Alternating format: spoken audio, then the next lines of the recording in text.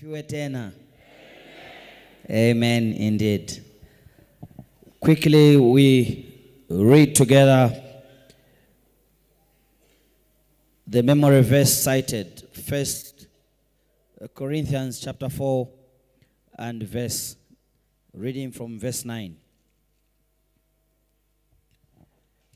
1 Corinthians chapter 4 and we'll read from verse 9.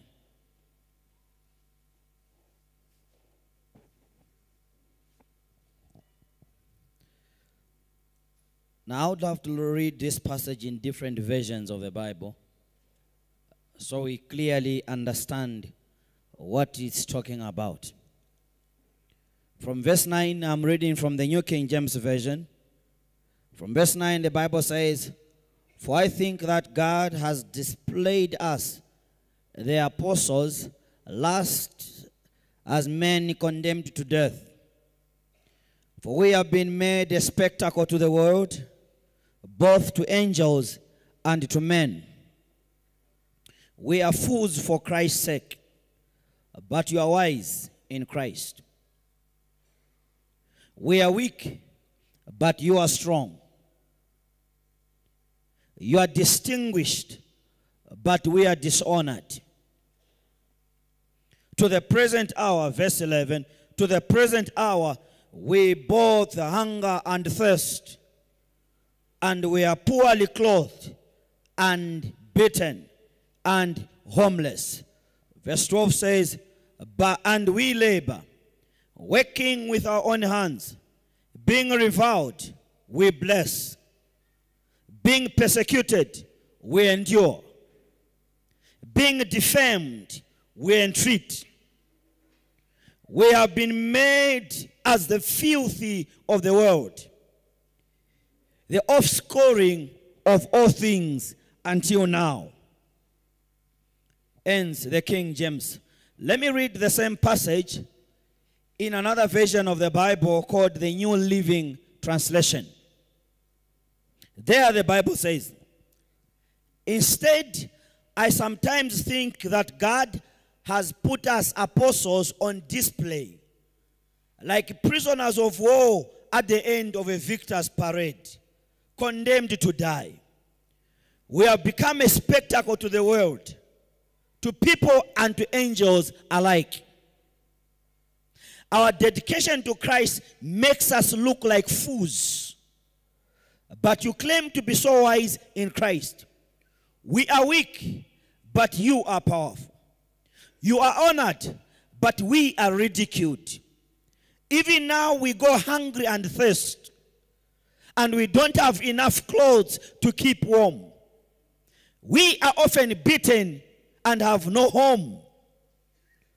We work wearily with our own hands to earn our living. We bless those who curse us. We are patient with those who abuse us. Yet we are treated like the world's garbage, like everybody's trash, right up to the present moment." The same passage, we read it in another version called the Message Bible. It reads, "It seems to me that God has put us who bear his message on a stage in a theater in which no one wants to buy a ticket." Let me read that again.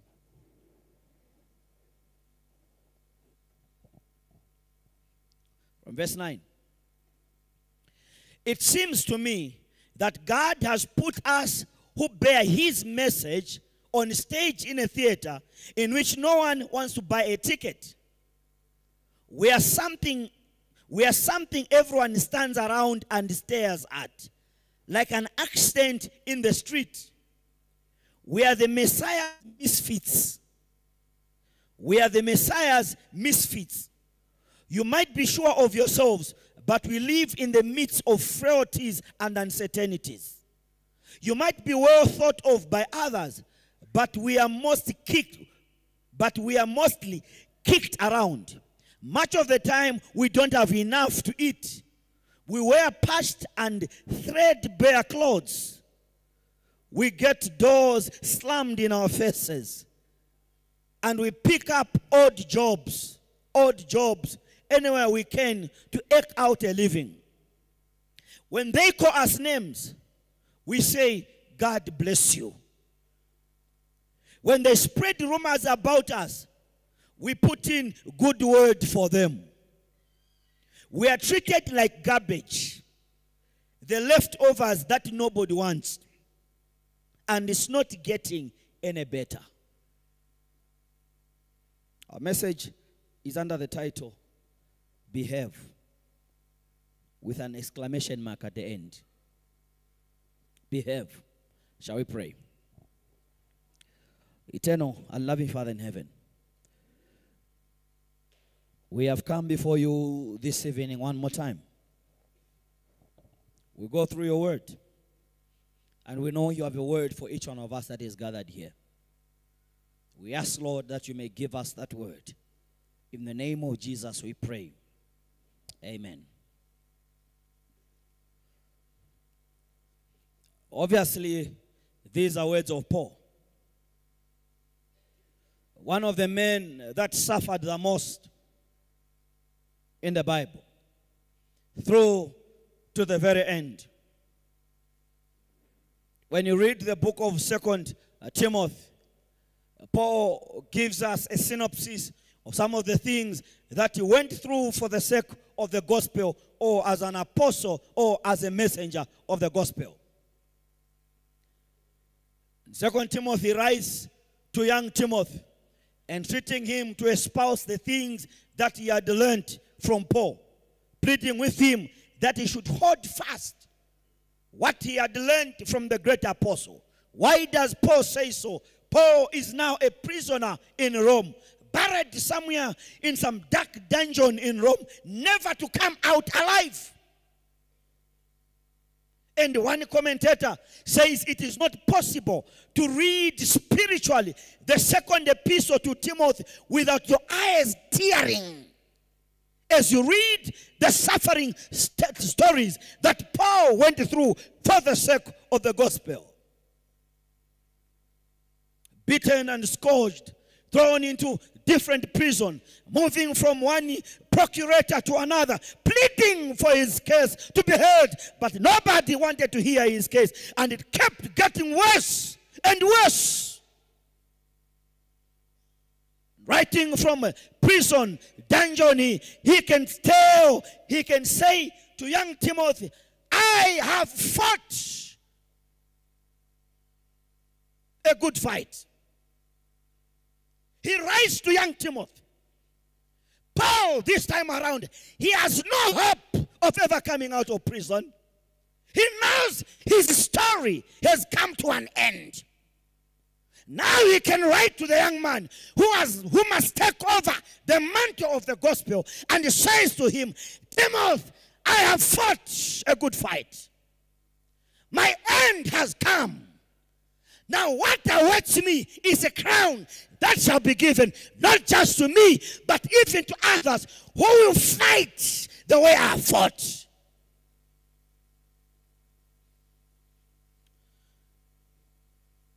In 1 Corinthians, Paul then says to the church in Corinth, he says, for I think that God has displayed us, the apostles, last, as men that have been appointed to death. We have been made a spectacle to the world, to the angels, and to mankind alike. We are reviled, we are insulted, but we are not to insult back. We simply bless. We don't have enough to feed or fend for ourselves. We scrounge from one meal to the next. The Message Bible says we wear patched clothes. We are treated like the last garbage of this world that nobody wants to be associated with. Paul says, I think those of us that are his messengers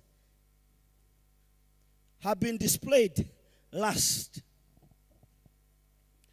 as apostles, we have been displayed last as men appointed to die. We have been made a spectacle of the world, both to angels and to the men. Paul continues to say, we are fools for Christ's sake, but you are wise in Christ. He says, we are weak, but you are strong. You are distinguished, but we are dishonored. To the present hour, we hunger and we thirst, and we are poorly clothed. We are beaten and homeless. We labor, working with our own hands, being reviled, being ridiculed, being insulted. Yet we don't insult back. We don't ridicule back. It's not tit for tat. We don't pay back those that pay us wrongly. When they do what they do to us, what is the response we give? Paul says, we bless. They revile, they ridicule, we bless. So he says, we are being persecuted. Yet in the midst of persecutions, we endure. We don't give up. He says, we are being defamed. Rumors are spreading about us. Yet we entreat. We have been made as the filthy, or as the Message version says, we have been made the garbage of the world. The offscoring of all things until now.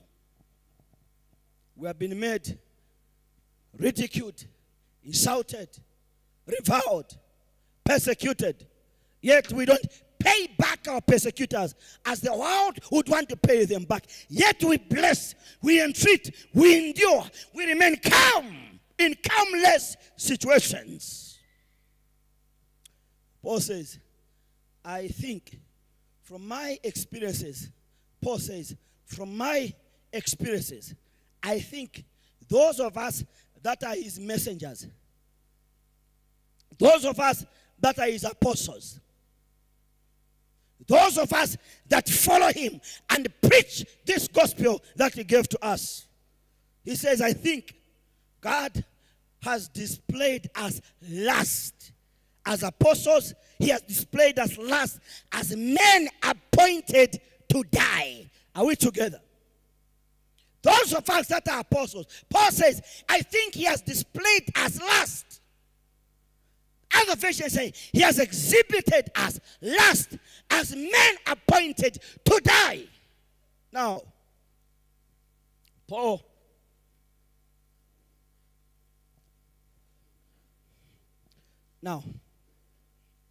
one thing, there was something that was happening at the time that made Paul write the way he wrote. Are we together, Elder? There was something that Paul was relating with for him to pen down these words that we have come to know. Now, one thing I need you to appreciate about the Bible is that in as much as the Bible was written for us, it was not written to us. I don't know if that makes sense.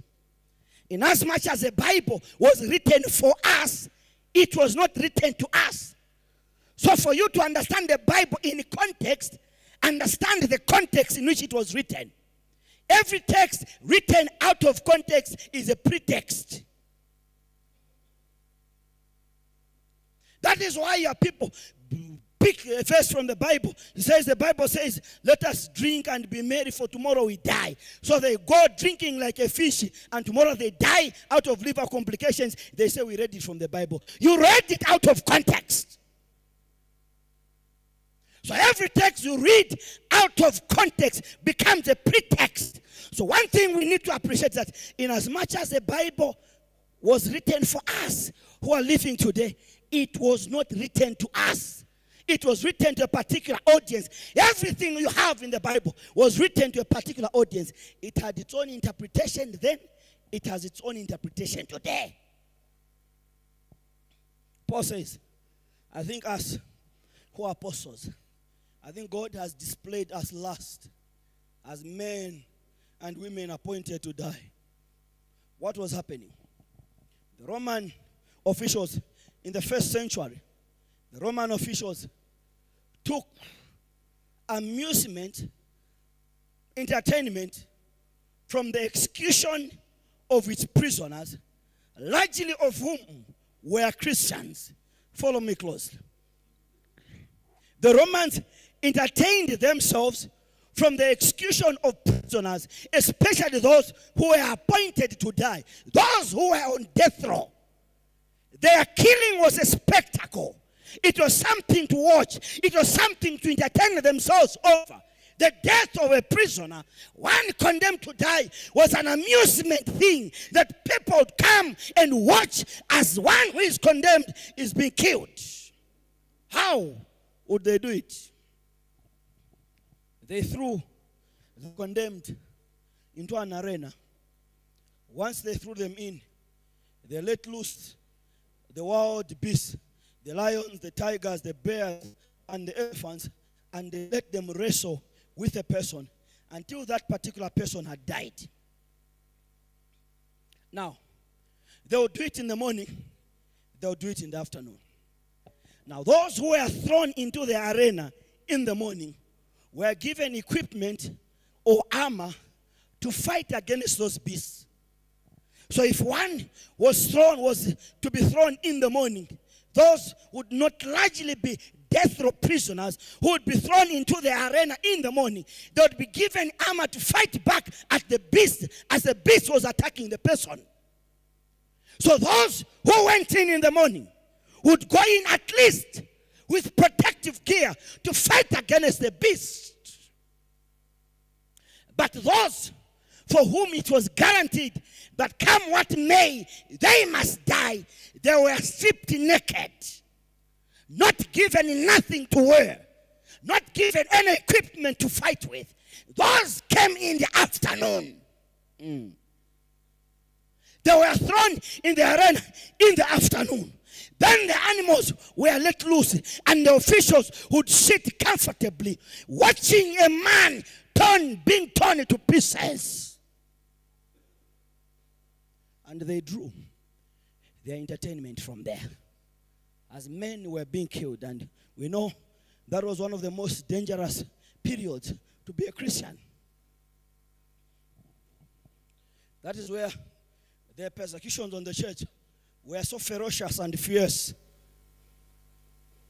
And Paul is writing to the church in Corinth, relating with his personal experiences, the things he had gone through. Are we together, Elder?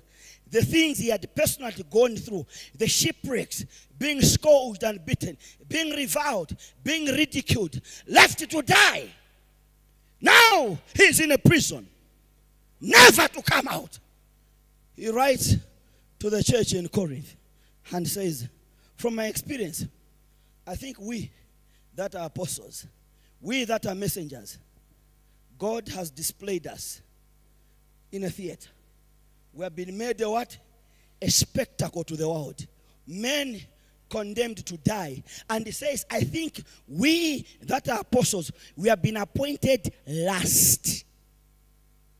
Why last? Because those to be killed, come what may, would be thrown into the arena last, late in the afternoon, because they will not survive. Once they are killed, maimed, and tortured by animals, that would be the end of the entertainment for that day. And Paul relates what was happening then to what happens to him as an apostle. He says, we that are apostles have been appointed last as men condemned to die. And that was the end result of Paul's story. It ended the same way he prophesied it would end. He died the miserable death. But you know, the Bible tells us, Romans, that should be 8 verse 18. That should be Romans 8 verse 18. He says, Paul writing again to the church in Rome, he says, for I consider that the present suffering cannot be equated to the glory that shall be revealed in us. For I consider the things I'm going through weightless. They have no matter in them. They are not as weighty as the glory that shall be revealed in us ultimately. What I'm going through is nothing. I may suffer now. I will not suffer forever. I may be deprived now. I won't be deprived forever. I may be sick now. I won't be sick forever. You may oppress me now, but I won't be oppressed forever. One day, the Son of Man will come. One day, the tears on my eyes will be faced off, will be wiped out, never to cry again. One day, the disease in my body will be no more, never to be sick again. One day, I'll wake up, never to go to bed again because of tablets I took in the morning to sustain me. One day, I'll wake up and I'll never sleep and I'll never die again. Paul says, for I consider that the present suffering is nothing compared to the glory that will be revealed in us. He says in the passage that we read out, he says, for I think that God has appointed us last as apostles, as men appointed to death. He then says in the latter part of verse 9, he says, we have been made a what? A spectacle. We have been made a what? A spectacle to the world. Not just to the world, but also to men. Not to men, but even to angels. We have been made a spectacle. Now, you'll be glad to know that the word that is translated spectacle in English comes from a Greek word theatron, from which we have the English word theater. What you have as spectacle in your English versions, when you read that passage in Greek, it's a theatron, from which we have our word in English as theater. So in other words, Paul says, we that are apostles and men that have been appointed to act in a theater. When you are in a theater, you do not act. When you are in a movie, you do not act as you feel like acting. You act as a movie director wants you to act. You didn't hear me. Listen. When you are in a theater, when you are in a movie, you have been shortlisted to perform in a movie. You don't act as you want. There is a script that is written down, given to you. You study it, and you only do or say the things that have been said to you to say. I don't know if the church is with me. Listen, the life of a Christian is not life until the Christ in the word Christian becomes manifest in the Christian. In other words, you do not live the way you want. You do not walk the way you want. You do not talk the way you want. You do not dress the way you want. You do not act or respond the way you want. You act, respond, and do all things according to how Christ wants you to respond. In other words, when you enlist into Christianity, you have enlisted to be lifeless so you can have the life of Christ. You are surrendering your life to Him. And He will do what He wants to do with you without you disputing or going contrary to what He wants. In other words, you have been made into a performer in a theater. And people will come and watch. As they watch how you respond to circumstances, how you live your life, they learn about Christ, not about you. Let me bring it home. There are some of us who are suffering undeservingly. You think you are suffering undeservingly. It is deserving because you enlisted for it. There are things that are happening to you that you think should never have been happening to you. They are happening because you enlisted to be a performer in Christ's school of drama, and so you only behave as Christ wants you to behave. So what are we saying? When trouble comes, when trouble happens in your life, behave. You didn't hear what I said? When trouble comes, behave. the world, men, angels are watching. You have been made into a spectacle. You are an actor in a movie, in a theater, where people come as we are, and they are watching how you respond to situations. And from the way you respond, they will either know Christ or they will choose not to have nothing to do with Christ. From the way you behave, in every circumstance and every situation, people will desire to have something to do with Christ or to have nothing to do with Christ. And so, in every situation we find ourselves in, Christ expects us to behave. You are an ambassador, not of Kenya. You are an ambassador, not of the Luo people. You are an ambassador, not of the Kisi. You are an ambassador, not of the Kikuyu. You do not come and respond the way a Kikuyu or a Luo or whoever responds. You respond the way Christ is supposed to respond to circumstances. You don't come here and tell us, we the Luo people, we are what? To hell with that. You're a Christian. Behave as the Christian is supposed to behave. When you accept Christ and go into the baptism of the water, as you come out there, you have lost your identity. The identity that must identify you is the identity of Christ. So in every situation, whether provoked or otherwise, behave. If you feel like you can't behave, have nothing to do with Christ. God has enough soldiers in his army to represent himself correctly. If you are still in the habit of misrepresenting him, have nothing to do with him. Whatever happens, I'm saying whatever happens to you, Christ expects a certain behavior, a certain response from you. He has men and women that are ready to represent him. If you feel you are not ready to respond to issues, to represent him fully and totally and comprehensively, I beg you in the name of God, have nothing to do with him. Stop sending mixed signals. Today you are at church. The other day you are responding as if you have nothing to do with church.